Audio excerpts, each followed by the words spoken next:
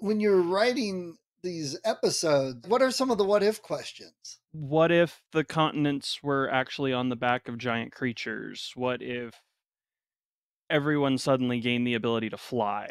What if magic completely disappeared from your world? That sort of thing. And it'll stop and make you think because you're creating a world and writing a story as an author from a very specific sort of viewpoint.